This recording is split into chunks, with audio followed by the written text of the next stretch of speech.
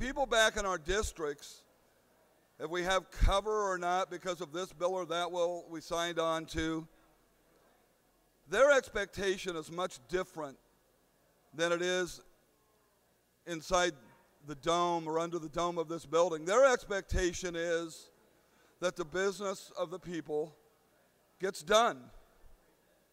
Their expectation is if they can do rudimentary arithmetic, and they can, this is a train they've seen coming for a long time. Spending money we don't have year after year after year after year. The day of reckoning has been coming for a long time, and it's upon us. And you know what most people say? They say, you know, if I am an organization, a human service organization, a community college, a university, a prison, I can manage to good news, I can budget to good news, I can even manage to bad news. Even if the news from this chamber, the reality is hellaciously bad news, you got to tell them. You cannot manage and budget to no news.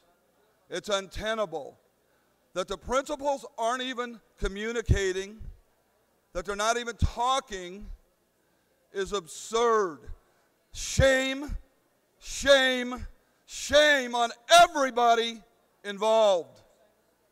It's not okay. And I would hope that all of us, after this nonsense of today subsides, really go home and take a good look in the mirror about what this is supposed to be about and what it means to do the people's business. Because what is going on here has no earthly relation to the business of the citizens of this state. And I say enough.